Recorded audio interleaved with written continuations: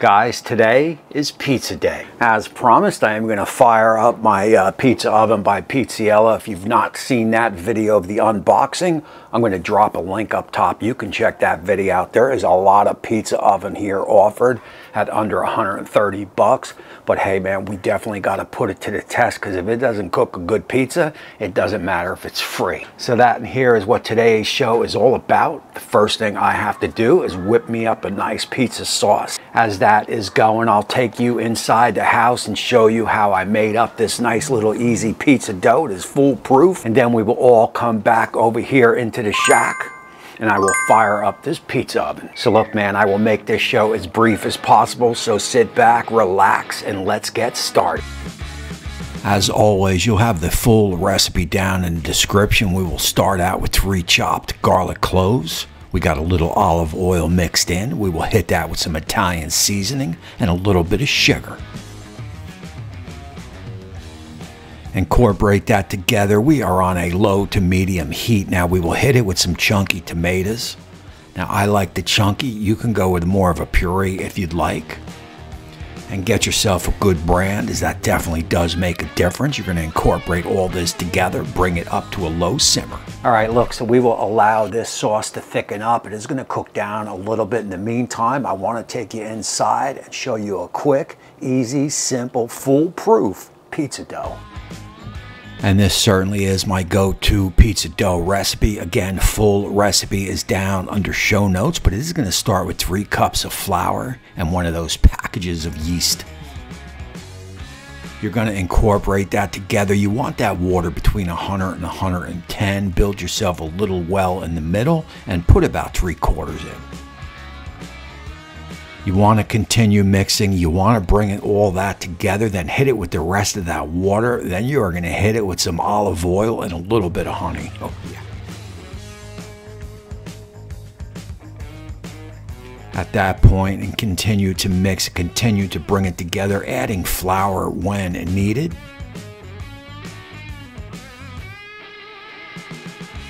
When you find it workable, get it on a floured board, get some flour on your hands and start kneading it, start folding it, continue to fold it and fold it some more.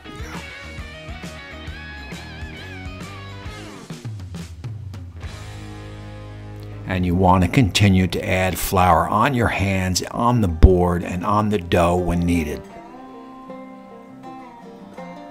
Usually I'll fold that, usually I'll work that together probably for about 4 or 5 minutes. The more you do it, the better it's going to be. And look, I am by no means a pizza maker, a dough maker, but I find this method just as foolproof for me in making the dough. I get a nice rise, and that is half the ball game anyway. Yeah. Oh. So look man, let's take a look where we are. We have our dough in the house rising. You saw me make that. I've also got the sauce in the house cooling down. You saw me make that. I got a small coal bed going over there in a lawn. We will get this pizza oven set up for the next part of the cook, and then we will make ourselves a pizza.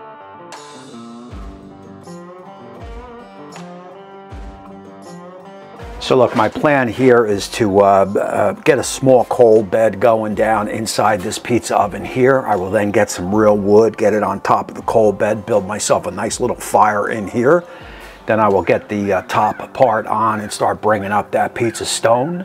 In the meantime, I will get my dough on the board over here, and it is brutally cold out here, but I am going to do my best to make the pizza outside. Oh yeah. So as with most open fire concepts, whether the Lone Star offset or a pizza oven, I find a coal bed works the best. I will get about, 10, 15 coals down. I will hit it with some nice dried cherry wood. And after about 2, 3, 4 minutes, she will just start to light up. I will just continue to work it, adding another piece of wood. At that point, get the top on. And very important up there, you got to leave that handle up. As long as you leave the handle up, she will never get hot. Oh, yeah. And there is my pizza dough on a floured board. You get it? I like to kind of spin it around like that. Why? Who the hell knows? Oh. I will separate this into 2 parts. and I will start to make out my pizza the best as possible. Now look, I am going to go with in Jersey it's called a Sicilian pie. That is a thick pizza pie. Every time I make a thin pizza pie, the liquid just is too much for the bottom and it kind of seeps through. That is on me. I am still learning this, so I find a thick pizza Sicilian pie works best. And there is our sauce. We will get our sauce down. Again, I like a kind of a chunky sauce. This is kind of like a marguerite pie. We will get our sauce down. We will hit it with some fresh cut mozzarella. And look, this is Polio whole milk. There is no other. And I got some fresh basil. I will sprinkle that around. Lastly, I will hit it with some cracked black pepper, some salt, and some granulated garlic.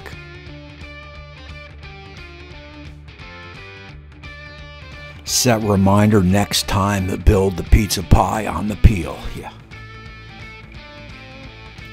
So look, I am going to show a lot of footage on this pie here. I want you to get a good feel on what is happening. And basically you could see we got a nice rise, man. That is, again, man, this is Sicilian, man. This is a thick crust pizza. Oh.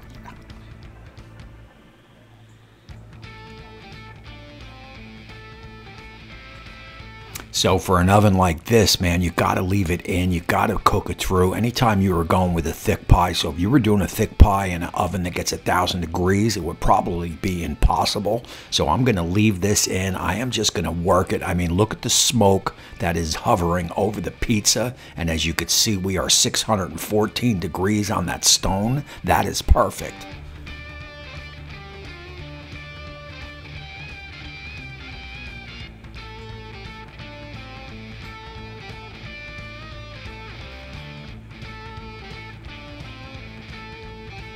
I mean, again, I can't say it enough, man. Look at the smoke that's coming out the back, man. That is kissing this pie, and I could tell you, you could taste it.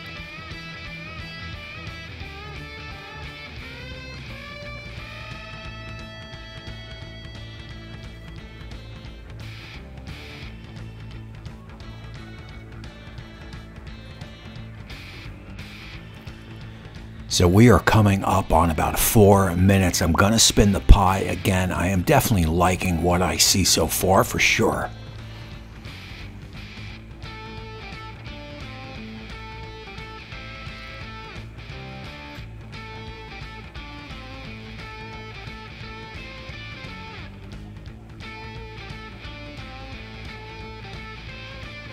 And as you can see, we are holding steady at 613 on that stone. That is perfect. I'm thinking we're done, but there's one thing I gotta check, and that is the bottom, and she is looking good.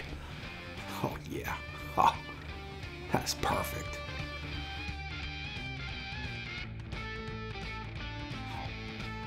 All right, little update here. We are definitely nailing this one. I mean, it is a thicker crust. My problem is I do a thin crust pizza, and the sauce I put on has too much liquid in it, and it messes up the bottom. This one is thick crust, but this one is coming out perfect. For those of you all that stuck with this video, man, that right there is a pizza pie, man. That is a Sicilian. That is a lot of flavor, man. That is cheesy good.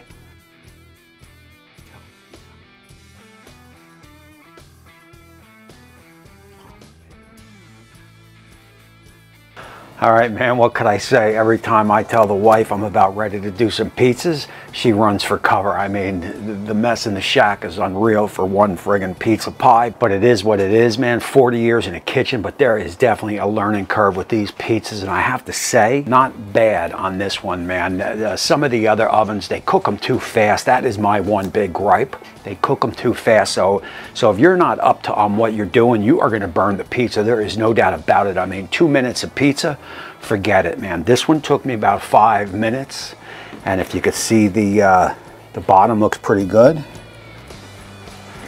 I'm gonna slice it. It is definitely crunchy. I'll do a quick taste test, and we will wrap up the show.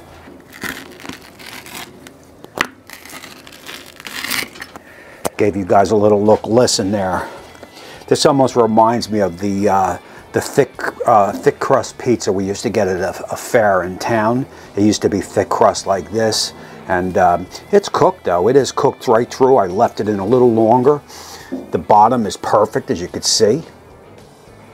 So that is a home run there. It is still piping hot. Cheers. Alright guys, so look man, this is dynamite in my neck of the woods. As soon as I bit into it, I knew exactly what I had here, and that is called a Sicilian pie. That is a thick crust pizza. They're in the pizzerias around town here, and I'm not sure if they are where you live, but that is what I got here, is a nice Sicilian pizza pie. Tasty stuff, no doubt about it. So look, this is my verdict over here. You could use this as an oven. You could use it as a stove, some burgers, a grill. You can also use it as a little fire pit. If I pull this off, you got a nice warm fire right there. Look, for the price, man, you cannot beat it, man. That is for sure. You can do a lot of things with this thing, and that is what I like. I'll tell you another thing. I'm getting a lot of smoke flavor in this pizza, so that is a good thing right there. So I am going to close out this show. I'll have information on this pizza oven / grill down in the description. For me, it is a straight out go.